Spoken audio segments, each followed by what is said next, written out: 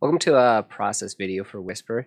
In this one, we're going to take a look at how we can handle some physical information requests where we might have either an electronic version of it or a kind of scan process where we'd be able to fulfill the request. And in this case, these requests are actually going to be coming through a SharePoint list that a user can come to make that request. Now, in this video, we'll be focusing on the process of fulfilling the requests and not bringing the data in from and how the sync works.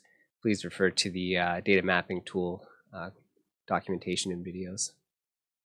So let's take a look at our Whisper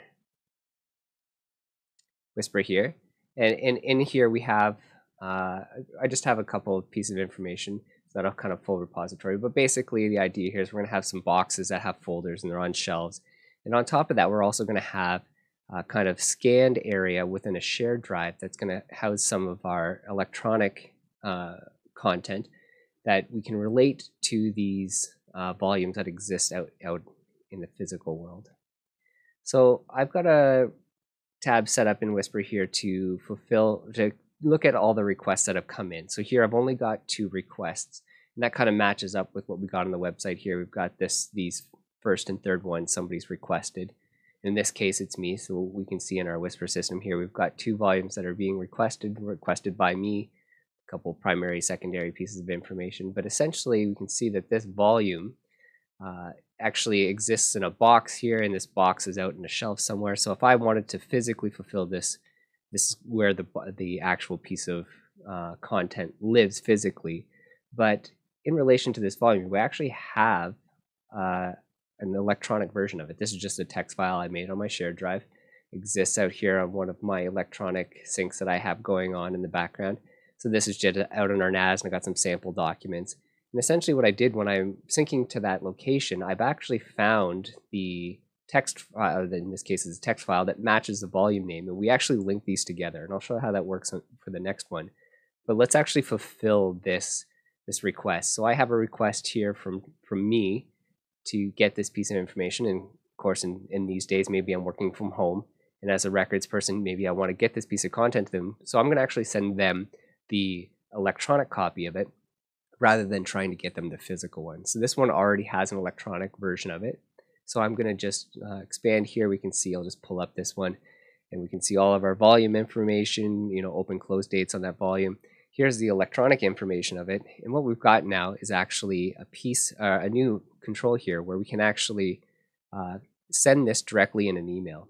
So here we've got an email that comes up, and basically I can see that it was requested by me. So I'm just going to put my email in here, and I'm just going to change this to say request for and as requested. So this is going to send off the electronic version of that physical piece of information that I've requested. I'm going to send that, show up in my inbox. So let's take this one step further. How can we handle a request for pieces of information that might not have an electronic version of it already? So this would be a kind of on-demand scanning process.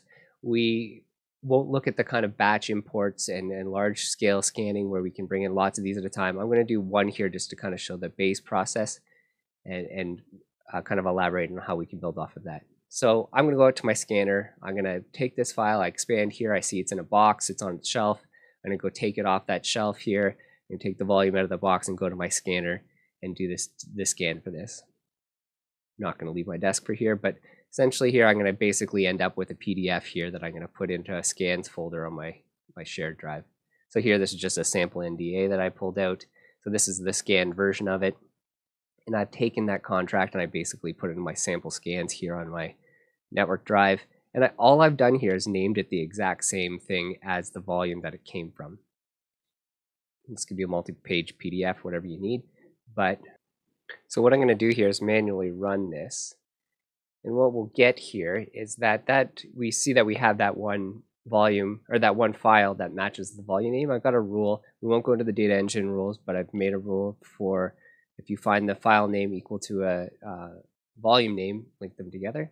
So if I go back to my volume requests here, just like we saw before, we had one underneath it here. We should have another file, the PDF version of that electronic one.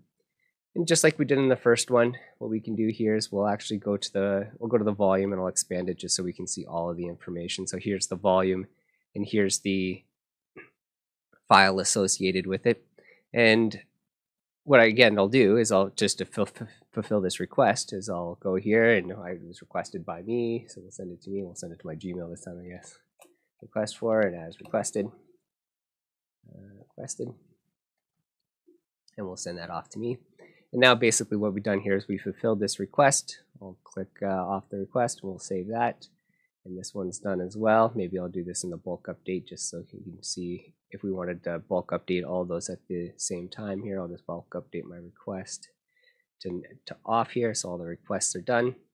And if we refresh, our request tab has now been completed. So this is a great way for us to, as kind of the records people handling the physical information, we've got a great inventory in Whisper.